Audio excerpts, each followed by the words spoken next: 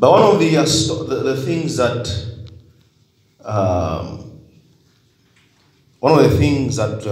escalated dying, you could say, is the fact that when they begin to see symptoms of COVID, that she was kept in isolation. So when she was kept in isolation, there's nobody to help her, no family members to come in, no one was allowed. Of course, we know that's a good thing.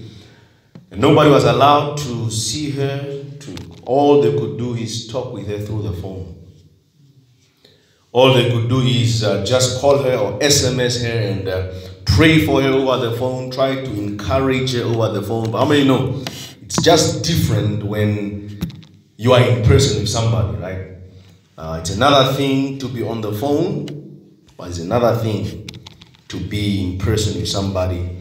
And we are going to read about a man of God who begins to run and begins to isolate himself. Because one of the dangers of isolating yourself or being alone is it can be very destructive. In a message I've entitled this morning, The Ministry of Loneliness. The Ministry of Loneliness. I was reading an article that they say every hour in Japan, 3 men die just alone. In other words, they are isolated. Nobody, they're with no one else. In fact, they say it's older people mostly who just end up dying. They're with no one else, under no one's care, and they end up losing their lives. So loneliness is a very big influencer in our lives, a big factor. It can deteriorate your health, according to some health experts. But I want to read through the Bible, 1 Kings 19 from verse 1. The Bible says, Ahab complained to Jezebel about everything that Elijah had done, especially the part about him killing all the prophets of Baal with a sword. Jezebel sent a messenger to tell Elijah, may the gods do the same to me, and even more if tomorrow about this time I haven't made you like one of those prophets you had killed. In other words, Jezebel is telling Elijah, look, I am going to kill you. In simple words, because you know what? May the gods do to me the same way, amen, if I don't do to you what happened to those prophets. Now Elijah was terrified, so he got up and ran for his life to Beersheba, which is part of Judah, and left his servant there, and ran for a day's journey deep into the wilderness. He found a juniper tree and sat down under it and prayed that he could die. He asked God, enough, Lord, take my life, because I'm no better than my ancestors. Then God told him, then he lay down and went to sleep under a juniper tree, and all of a sudden there was an angel who kept grabbing him and telling him, get up and eat. The ministry of loneliness. Now, loneliness affects everyone in all ages. Okay, whether you're young, getting older, if you are not surrounded by people, you are going to have this feeling of loneliness. You are going to feel sad, and it's a very serious issue. We are going to look at some of the signs of loneliness. Some of the signs that show that a person is lonely. Number one, what we need to understand is loneliness is not about you being surrounded by people. You can be staying with people every day and still feel lonely. Here is Elijah. If you read down the chapter, God says there are many men, or there are many people that still worship, that still love me. But Elijah is saying these words, I alone am left. But we just read Elijah left his servant and he kept on running, he kept on going. Amen. So loneliness is not about being with people. Loneliness is not about being around a lot of people. Amen. You can feel lonely even when you are amongst a lot of people. Even in a crowd of people that you speak to. Can be around a lot of people and still feel unwanted. That's one of the signs of loneliness, is when somebody starts to sense or feel unwanted. How many of you ever come to a room, a house, and all of a sudden you feel unwanted. It's a sign of loneliness. You feel like nobody wants you there. And this is exactly what Elijah is battling. He's feeling like, you know what, everybody's after him. People are chasing him down. That's why he's running. The same thing he's facing. Nobody wants me around. The other is the feeling of emptiness. See, life, as Jesus said, does not consist out of the abundance of the things that we have. You can have a car, it's an expensive car, you can have a big house, you can have money, you can have your dream job, but at the end of the day, you can still feel empty. You can still feel alone. Amen. And when you feel empty, there is no purpose. And you long for acceptance from people. You know, that's why people have resorted to things like TikTok and Facebook. You know why? Because the sense of loneliness, there is a sense of emptiness that they want to satisfy. So now you do things not because you like doing them, but you long just to be accepted. You want someone to tell you, you know what, I accept you. Somebody wrote an interesting quote. They said, this is how people live life. 5,000 friends on Facebook, but 20 friends in real life, and at times only 2 friends. So this loneliness goes a long way. But people begin to feel empty. They begin to want to satisfy themselves, want to try and feel this emptiness. Amen. And they want people to accept them. You will find young women growing up. Probably the father has never, or the parents, both mother and father, the family have never accepted this child. You see, it's very difficult because if a father and mother, the role that they play in the community is very important. You never tell this child how much you love them. You never tell your daughter how beautiful she is. You never tell your son how proud you are of him. There is going to be some people who are going to take advantage of them. They go in the street and there will be an older tate who will say, oh, did anybody ever tell you are so beautiful? And you see this young girl falling in love with this man, simply, amen, although she's with the mother and the father and brothers, there is a sense of emptiness that wants to be filled.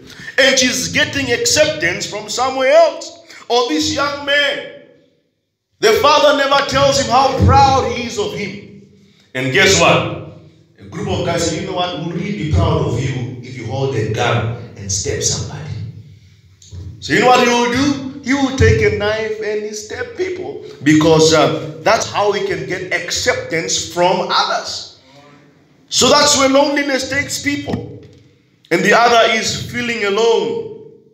And that is what most lonely people are. They feel alone.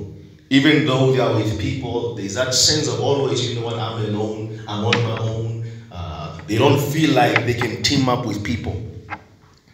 I want to look at covering up. Because you see, people want to cover up the fact that they are lonely. They try to make phone calls, SMSing people to fill the gap of loneliness. But you see, making friends and followers on social media does not fill the void of loneliness. Like I said, you can have 5,000 friends on Facebook and still feel lonely. You know, oh, follow my page, you see people, you know, these social media influencers. Like my page, follow me on Twitter, follow me on this, follow me on that. And then all of a sudden you go and find this person overdosed and they died because they felt alone. And you wonder, where did this come from? They had so many fans that loved them. They had so many people that loved them. But you see, simply having followers and fans and talking to people online does not cut it. Can cover up, but it won't. The other is people try to cover up loneliness in self-pity. You know what self-pity is? And this is exactly what Elijah is doing. He's running. He's feeling sorry for himself. How many of us say, felt sorry for yourself? Don't raise your hands. You feel sorry. Oh, poor me. The tough times I go through. You see, that's a sign of loneliness. And it begins to bring some unhealthy emotions to you. Because self-pity is not a good emotion, right? You're just feeling sorry for yourself, just want to isolate yourself far from nobody. Oh, it's just me and me alone. Nobody's helping me. The tough times I go through, the difficulties I go through. Now I tell you, this can happen to people even while you are living with somebody at home. You can be with your husband or your wife and you feel like you are carrying all the load. And you overlook the load the other person is carrying, right? Feeling alone. So many people, like in Japan, die alone. And this also has a spiritual element to it. Because loneliness is a killer. So many people are dying for friendship, but they cannot find it. They want a friend that they can speak to. They are looking for friends that they can lean on to, that can take them through their difficult times, that they can express their heart to or share their wonderful achievements during the day, their difficulties.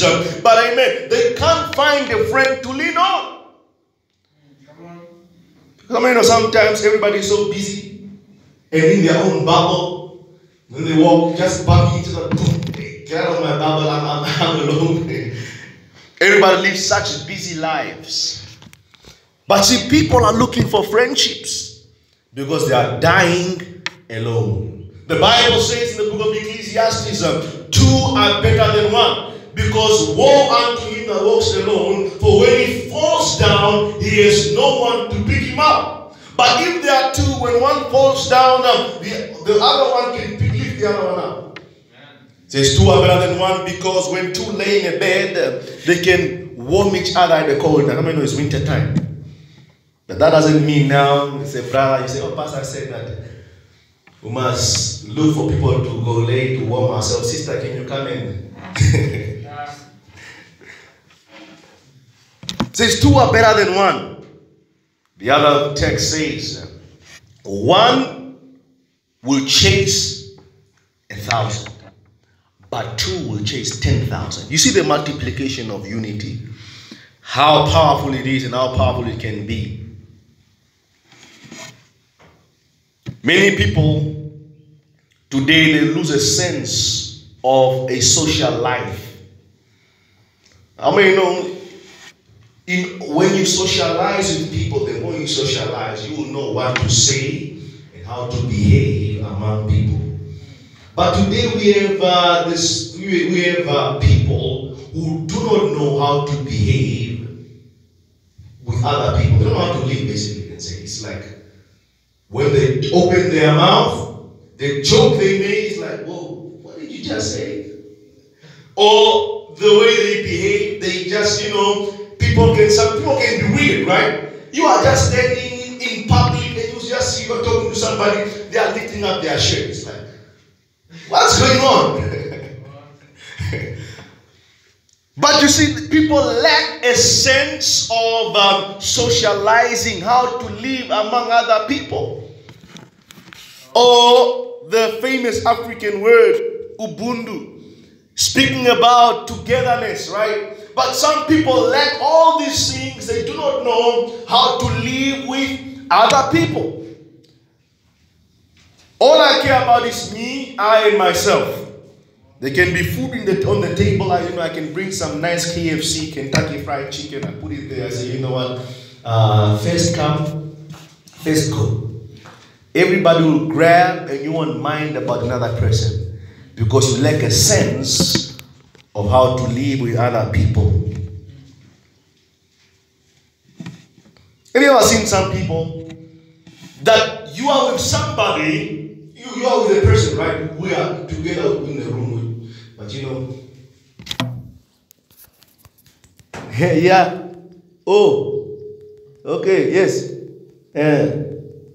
They pay no attention to somebody. They are so attached to a person on the phone, then you will sitting next to them. They can't just put their phone aside and say, you know what, I'm here now, let me focus on you. Let me give you all the attention. No. Yes, so how are you? What did you say? You ask them a question, they are saying, yes. It's like, oh, what do you mean by yes? I was distracted by the phone. Because we lack how to live with other people. Why? Because we have been so much in isolation. We have been so lonely and alone.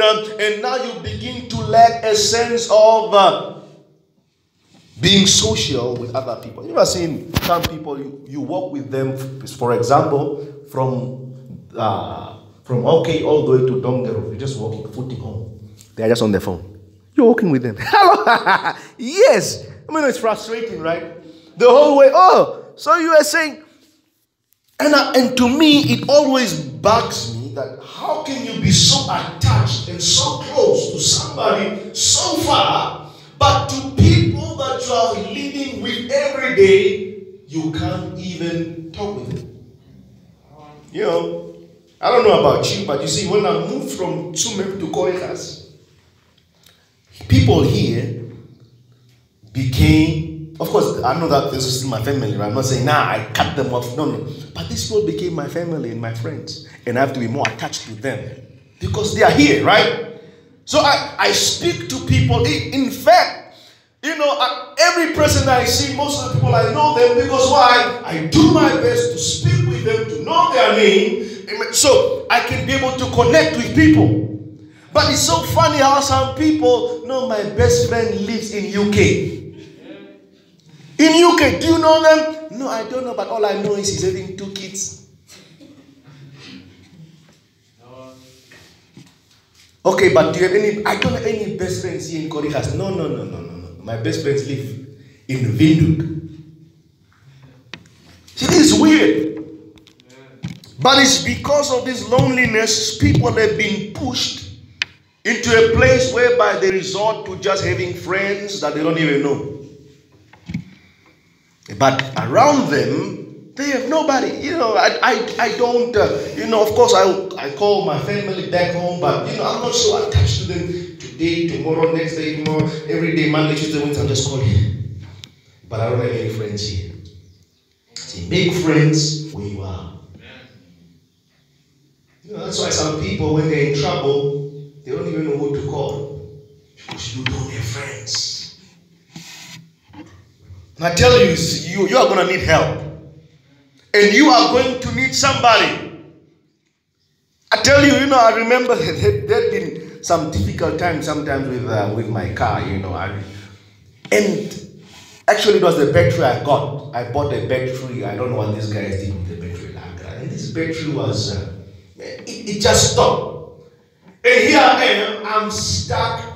And if you will see the amount of people that are coming to stop by, trying to assist, where can we help? What can we do? Can we take you any place? And it's simply because they know me.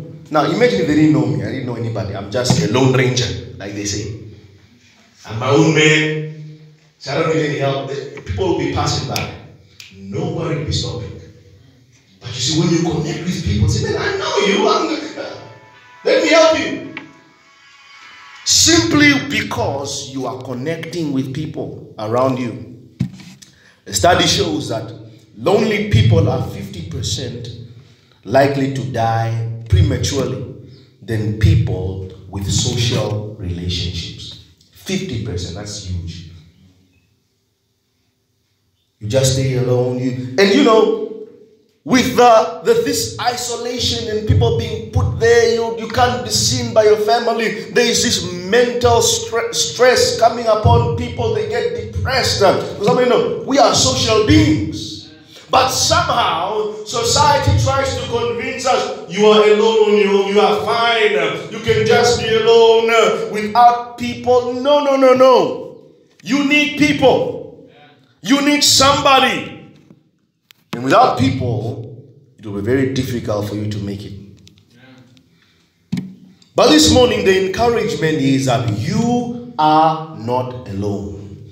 Even if you feel a sense of loneliness, because remember what I said, loneliness is not about when you just don't have any people. You can be among people and still feel lonely. You can be in a church setting like this, meeting and having friends everywhere. I've seen people like that, right? There was a man, I believe was a CEO of the municipality in Ocho. And this guy committed suicide. And everyone was shocked. They said, but how could this guy commit suicide? How?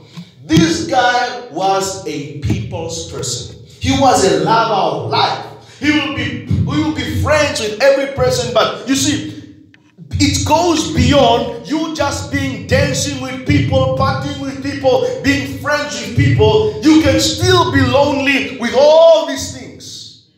And this is exactly what happened to this man. He killed himself, and it was a shock to everybody. Nobody saw this coming. And I could see my friends, my colleagues from Ocho, they were contemplating, they were standing in the room. But this guy, I can't believe it. Out of all the people I knew, this guy always loved life. He would be dancing. He had friends everywhere. He was friends with everybody. But this guy is the one who committed suicide. But this morning, the message is, you are not alone. And you don't have to be alone. Sometimes you might feel like you are alone, but you're not alone. Sometimes you might feel like there's nobody there for you, but listen, you are not alone. Elijah feels alone, and guess what God does? God sends an angel to him to comfort him. He says, Elijah, get up and eat. See, that's how good God is. God understands. But you know what? We are physical beings. He didn't say, hey, go and pray. He didn't say, go to church. Get up and go to church. No, he says, get up and eat something. Because you are hungry.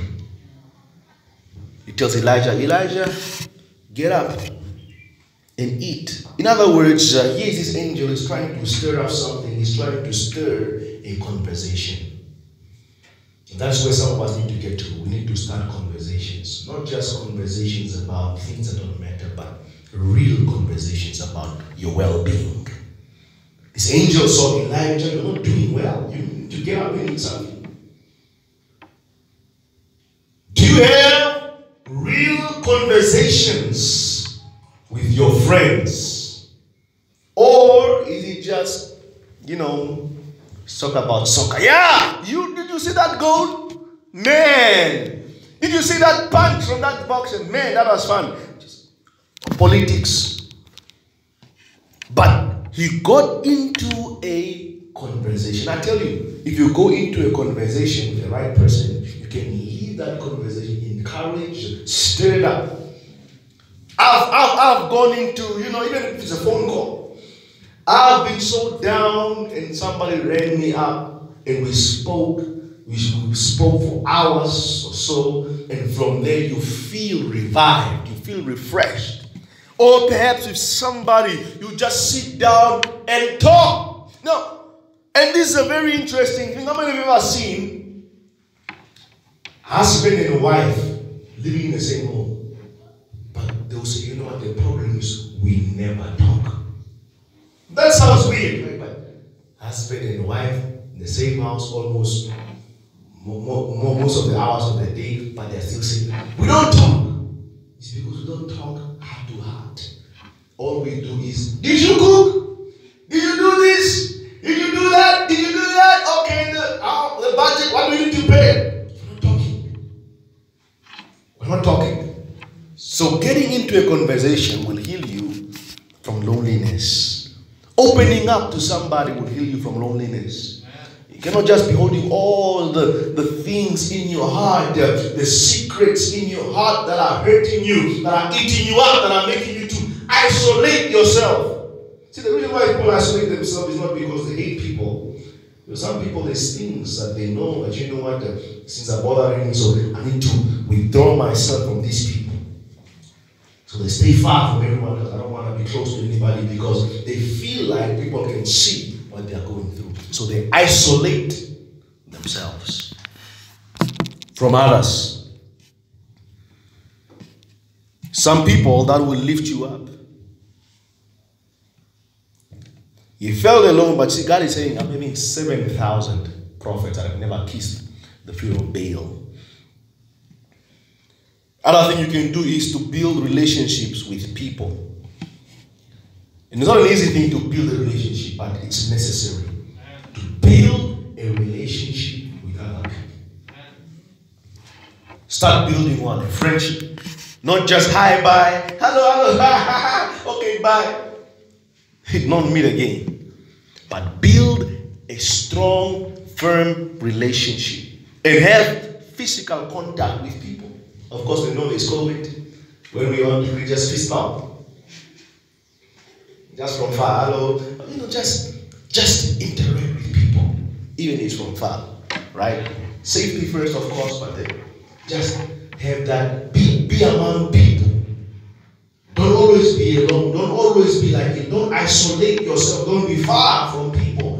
Be amongst people. This will help you. This will help with the issue of loneliness. Hebrews 10, verse 23. The Bible says that some have forsaken the assembling together of the saints. Here are some people. They have gone astray simply because they did not want to assemble with other saints. But see, whenever you feel alone, you need to understand, or you need to be reminded that God is with you. Hebrews 13 verse 5. The Bible says that he will never leave you nor forsake you. See, God is always going to be with you. Again, Jesus said, go and preach this gospel. And behold, I am with you even unto the end of the age.